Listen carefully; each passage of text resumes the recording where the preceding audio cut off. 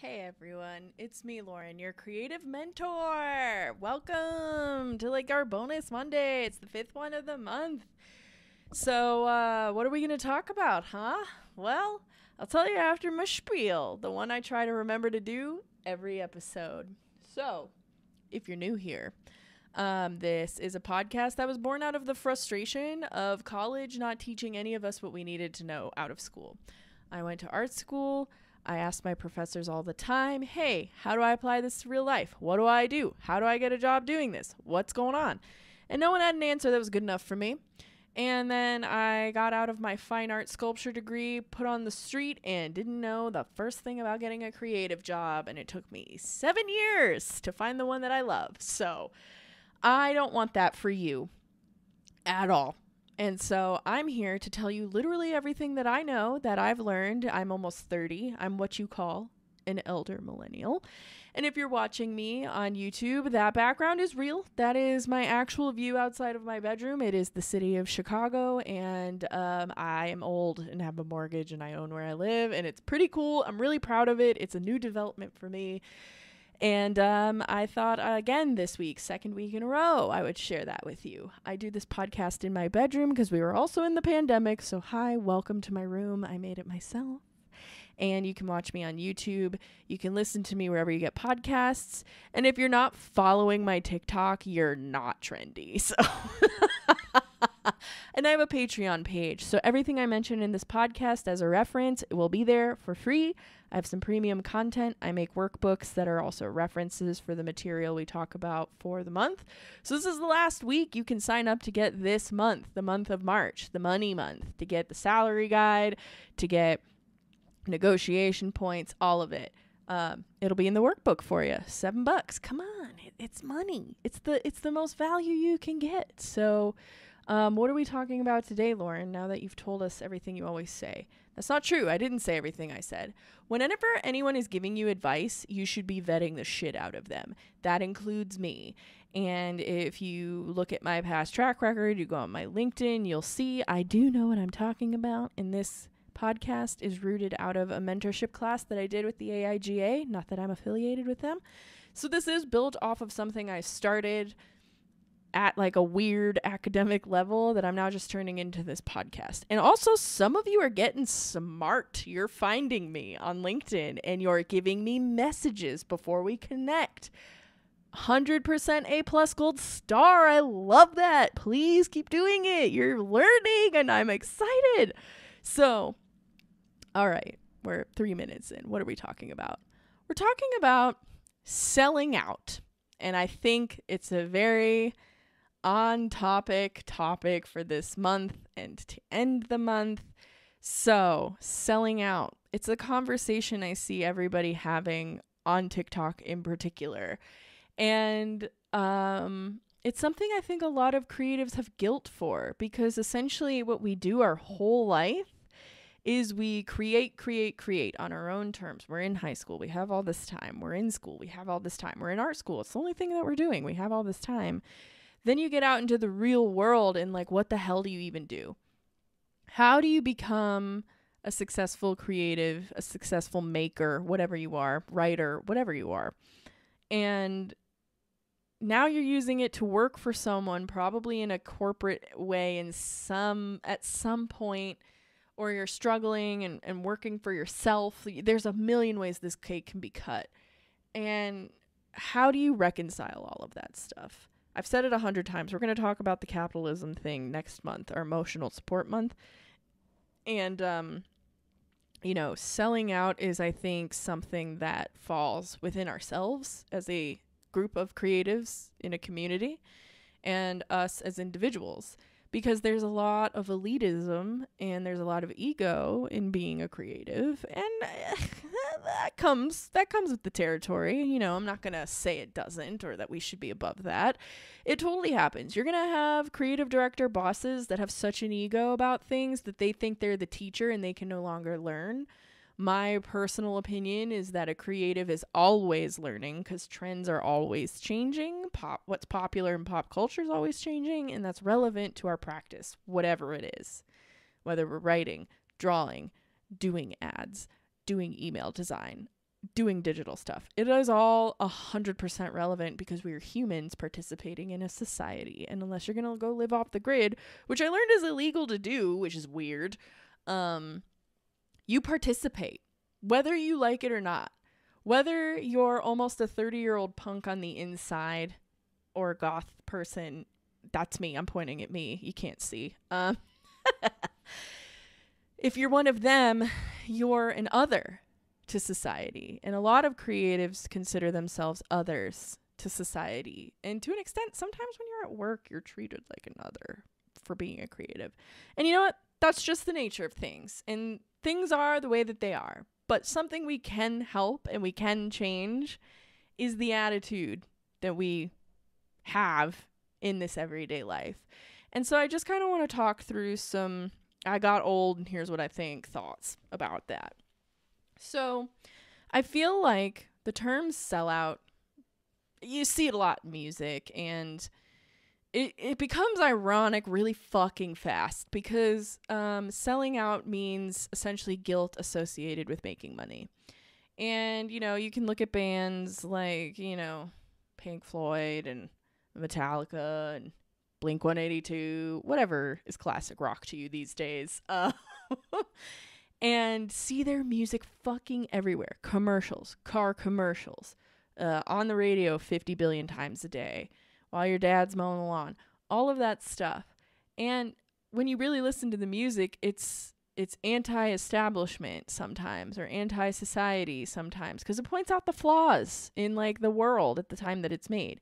That's literally what being a creative is. We reflect, observe, and push back that observation in our various mediums of talent. Writing poetry, drawing things, doing graffiti, anything. All of that. Making music, doing videos. All of that is creativity in practice, which is essentially a commentary on your experience as a human being in a world, or your experience on what you are observing in your society back to other members of your society. At its core, that's what being a creative is. And when you go to school, you get all these ideas of like what you think is relevant, what you think is authentic.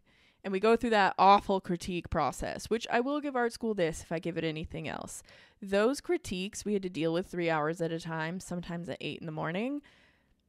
They give you so much thick skin. You have such an ego death in art school that it really, really helps you in the real world. Like, if anything, someone could tell me the most garbage bullshit to my face and I would sit there and go like, well, I guess that's what you think, because I'm not going to fight you over that because of art school. If you know, you know. And so I've been seeing on TikTok a lot of people talking about what is authentic art and what is selling out and what is not. And I don't want to be okay boomer about it, but y'all are young and you haven't experienced any life quite yet. And what I mean by that is you haven't had to make your creativity pay for your food and your lights and your house and all of that. And I feel like you change your tune real quick when you see all the different ways you can pay your bills, because no matter what, you have to. You have to pay your bills. I don't like it, but I have to. And so you work your little thought process around what you need. What are your necessities? What are your wants? Those are different things, needs and wants. How much money do you need? How much money do you want? How do you want to make that money? All of that is a relevant question, and I feel like there's a lot of looking down on people in the creative industry, as through us as creatives and through other people we work with, because they just don't have the context for what we do. And context is key. If you don't have context for what you're looking at, you're probably going to get frustrated about it. So if you ever find that you're angry or frustrated, you should take a pause and ask if you have all of the information. And if you don't have all of the information, you should be asking where you can find it, because you're going to be a lot less angry that way. I'm just going to tell you right off the bat. And I used to be a pretty angry creative. And also, you might just not enjoy. I hate drawing for people. I love drawing. I draw all the time. But if someone asks me to draw something, I've decided, it took me to be 28 years old to decide this. I decided I don't like this. unless a band is going to ask me to draw like sexy pinup ladies and alligators for their shirts, I'm not going to take the job. I just don't enjoy it. I'd rather just be drawing for me. And sure, those drawings go nowhere. And that kind of feels weird in our social media society, but like I just like to do that. And I'm not going to do it for other people unless I enjoy doing it. Whereas my graphic design job, it's like I like doing graphic design. I might even branch out and do it a little more personally than I have been lately because I'm a lot more inspired because I have a lot more context for work I could be doing. But that point being is the sellout. And what a sellout is someone who's selling their work to the man in a way. And it's a very weird term to think about, to be quite honest, because I just go to Andy Warhol's Campbell's soup can painting. We all know it. Who couldn't? But I feel like people could describe Andy Warhol as a sellout because of the pop art movement and all of the celebrity and all of that, which I think people equate to selling out in a way. And Campbell's Soup bought his Campbell's Soup painting and hung it in their lobby. And that is such an oxymoron because the purpose of it was like the repetition of factory work and blah, blah, blah, which actually is like a huge reason that sustainability is a hot topic these days because of manufacturing in the 60s to today, but whatever.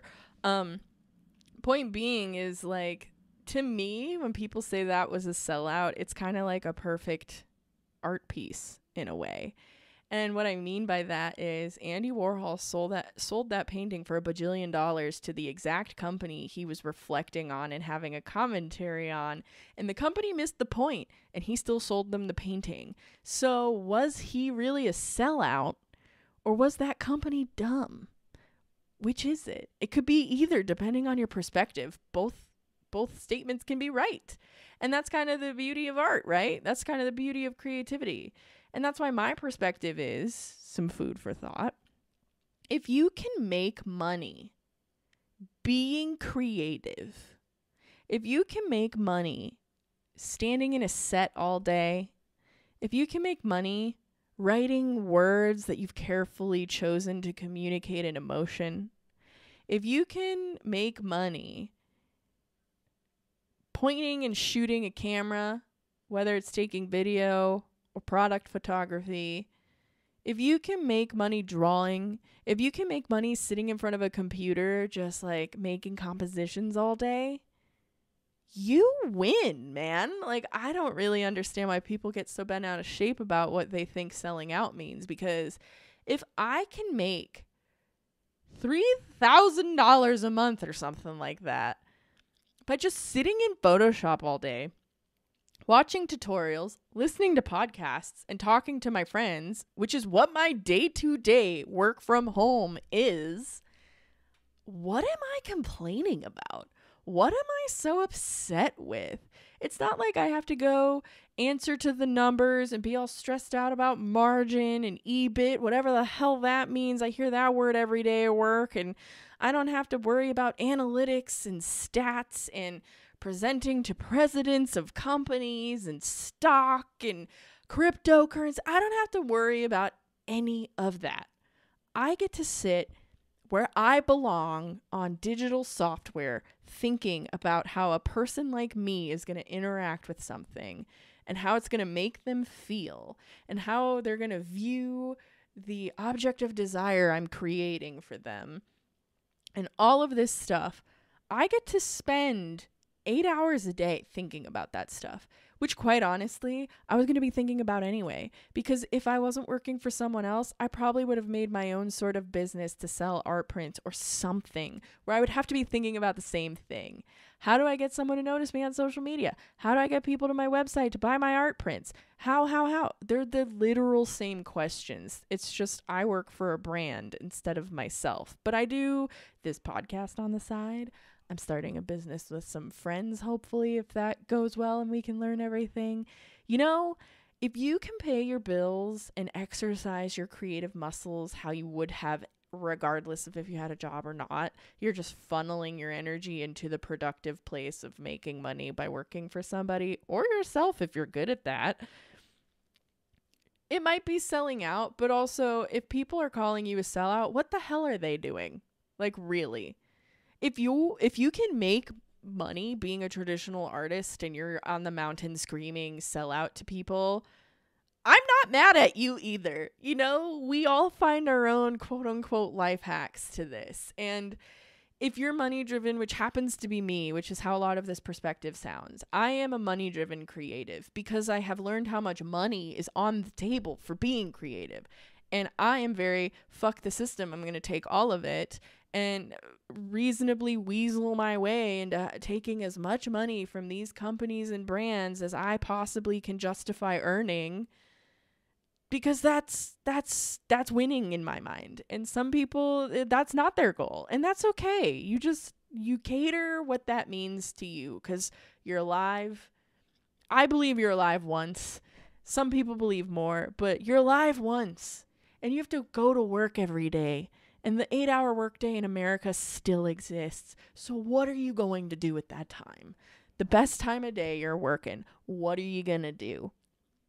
If you can find a way to not need to do that, hell yeah, I'm all for you. You go. I don't want to stop you.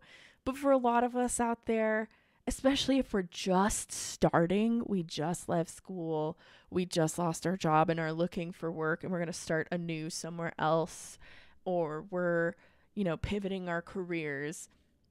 All that other stuff is a lot to take on. And I just want you to shake the nerves of quote unquote being a sellout, because even if you're working for a brand or company, you're probably still creative on your own for free, for nobody. And if you're a sellout, then what is that? What is being creative on your own even not selling out? Can you be both at the same time? Are we all going to be both, whether we like it or not? Is that hypocritical? Does that hypocrisy hurt anybody? Does it matter? These are all questions I constantly think about. And so when I'm scrolling around on TikTok and seeing really young people who are still in school talking about selling out and all that stuff, like, I get it, That's what fucking pop punk was all about, which is ironic too. Popular punk? Like, would regular punks think that's cool? I don't know. Maybe it's not even cool now. I don't know. But that's like the whole spirit of this discussion. And so I think it's very poignant or whatever at the end of the money month discussion to talk about what being a sellout means. And when you really sit and think about what that term even means, I don't know if it matters. Maybe I'm getting old. Doesn't matter to me. Call me a sellout. Call my side part weird. Call my skinny jeans stupid. I don't care. I'm happy. I have found balance. I live where I live. I've got my snake, who's my best friend, right over here on to my right side of me. He's out and about, actually. I can't show you, though.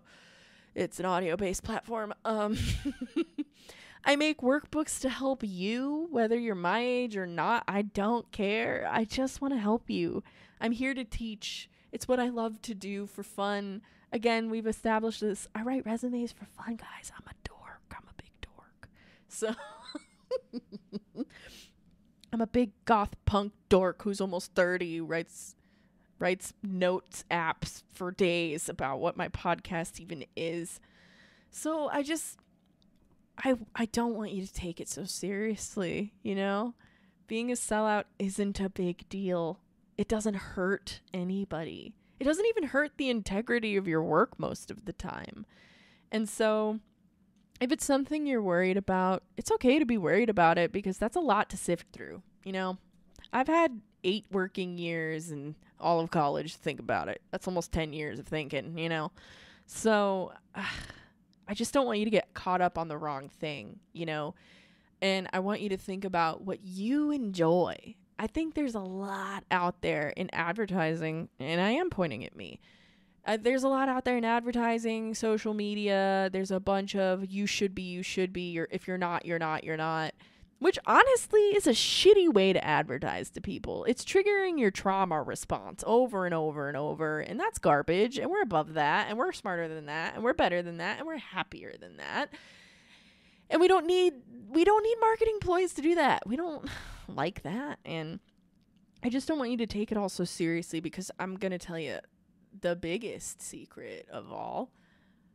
What you think the rules are not real.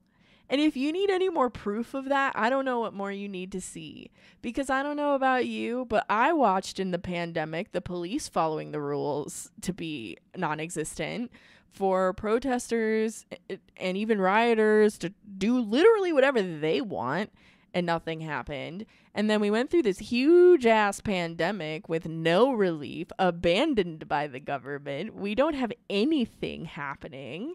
We're on our own. So if you're going to leave me on my own, watch me go. Watch me just figure it out and do whatever I want. I have a post-it in my bathroom that just says, fuck it, embrace the chaos. Because I wasn't really the biggest rule follower in the first place, because I think you can create whatever reality you want to live in, so long as you're not hurting anybody. But especially trapped in my house for a year in the pandemic, I unlearned a bunch of stuff, and I just don't think the rules are real. And honestly, I'm going to give you a wild stat. 80% of people who are promoted to their next job, it's not even on the merit of they're good at it. Qualification is 10% of your promotion. The rest of it is getting in front of the right person and sounding the right way. That's how this works. That's how this whole system works. That's why you've probably worked for someone who was a terrible manager, because it didn't matter if they were going to be a good manager. They were just promoted because whoever makes the decision thought they were in the right place at the right time. That's how this works. That's how this works. That's how capitalism, that's how getting jobs, that's how getting promotions, that's how this works. That's why I'm teaching you how to frame everything in the right way. Because when you start practicing this and you start getting in meetings with people, you're going to understand it's 80% how you sound and 20% if you're qualified and you can prove it. That is backwards, don't you think? And that's why I say being a sellout and the rules don't fucking matter. It doesn't matter. None, honestly, in the words of Carl Bertalanowski of Aqua Teen Hunger Force, it don't matter. None of this matters. And so I really want you to think about that. I think you should be taking your career seriously, and I think you should be taking your craft seriously, maybe more seriously than your career. You should be striving for the quality of work to get better and better and better, and you should have a sportsman-like competitiveness with yourself and people who are good at what they do around you. But when it comes to taking things too seriously or getting all stressed out and scared about stuff, it doesn't matter. Just go for it. It's all up for grabs. It's all ridiculous. And just whatever is natural to you in the first place, find how you can weasel your way in and fit into these spaces. Because you can. And it just takes confidence and nerve to do it. And we can all work up the nerve and we can all practice confidence. But you're going to see a lot of bad design out there, and it's going to be on billboards, and it's going to be on TV, and it's going to be on the subway. It's going to be everywhere. You're going to see it because the promotion system is weird. This is weird. This whole thing is weird. And if we were in nature as like animals, this is not how this would be playing out. But this is what's real. And what is real is a little ridiculous, and that's okay. That's just how this works. So function in reality is my point. And reality is not going to be fair and it's not going to make sense. But observe it and function in reality and enjoy the ride. It doesn't matter. Call me a sellout. It doesn't matter to me. I'm enjoying the ride. I'm in my house talking to myself, but I'm actually talking to 300 of you, according to my stats, listening to this. I'm talking to 3,000 of you on TikTok, according to my stats. I'm talking to 50 of you on my Instagram story. Like, what is this? What are these? So I hope that just kind of, I hope that helps you like chill out if that's something you needed. But being a sellout doesn't mean anything. If someone's just going to call you stupid for it, what do you care? If some kid's going to throw a stick at you for being a sellout, they're a kid with a stick. You're an adult. Like, what is this? So I hope that helps. I don't know if any of this did, but I really wanted to talk about sellout and elitism in the art world because, quite honestly, the last thing we need is ourselves looking down on us. We don't need more of that. And in our industry and in our field, we do not need people thinking that they are better than us because everybody else already thinks that. We work against the current. The most DIY, the most do-it-yourself career you could possibly have is a creative one. And that's what makes this so fucking punk rock all the time. There's nothing more DIY than going against the odds, against the stakes, against what everybody thinks, against misunderstanding, because people don't know what we do all the time. We always are explaining what we do. We have to explain the value of what we do. We have to prove what we do. We don't need ourselves within our own group looking down on ourselves. That sucks. We don't need that. You should be hyping people up. So what if their design is bad? Help them out. So what if their portfolio looks dated? Help them out. Let them know. Don't gatekeep stuff. Don't look down on people just because like maybe that guy's in a gallery or that guy is a manager and he shouldn't be, or whatever it is. Get over it. It's not your business. Just help. Make it better. Move the industry forward. Hype up your neighbor. We need help. We're all we have. Who's going to give a shot to the next kid who has to fake their way into the interview like I did for my first job? Who's going to teach the next generation of designers if you're too busy being an egotistical art director? Who's going to do it? Because we all know it's not art school. So who cares if you're a sellout? It doesn't matter. There are bigger problems. So we don't need anyone else looking down on us from within when we get enough of that from the outside. And that's really the point of the whole Sellout podcast episode, is calling someone a sellout is a form of elitism in the art world. And we don't need that. There's enough of that. There's been enough of that for 100 billion years. We need to move the industry forward. We need to be positive. We need to be friends. We need to be productive. And we need to fill in the gaps that are here. There's a diversity gap in our industry. There's a knowledge gap in our industry. There are pay gaps in our industry. What can we do to help each other? This is my way of doing that. This podcast, my Patreon, free or premium. This is my way. This is all I could come up with. Come up with something better than me. Please. Talk to me. Reach out to me. Help me. Help me. I'm trying to help you. So that's really what I wanted to get at for this sellout conversation. You are not a sellout. I am not a sellout. And anyone who wants to call me that can go look in a mirror, because it doesn't matter. We're just trying to do our best. So, oh man, I get really passionate when I do get on the soapbox. That always makes me nervous, to be quite honest. But you know what? Someone has to say it. So I guess it's gonna be me. So this concludes my TED Talk. Thank you for coming. Please follow me on TikTok. You can follow me on Instagram if you want. You can see what Ruben the Snake's doing. But please go to my Patreon. That's really where I want you to go. Anything I mention in these podcasts, I put the links there. You can get next week's content for not for free, in advance for like $2 a month. We have the digital download tier. It's $7. I do workbooks. So again, like I said before, all of these money resources from this month and whatever I said in this podcast, all of that will be in the workbook. It always comes out on the last day of the month. So it'll be there. It's an interactive PDF. You can do whatever you want with it. Excuse me. If you need one-on-one mentorship with me, that is also possible. There's a tier for that. I'll review your portfolio. We can go through your resume together. It's my favorite thing. We can connect on LinkedIn. Some of you have already been doing that anyway, which gold star getting on LinkedIn. I'm telling you, you need to do it.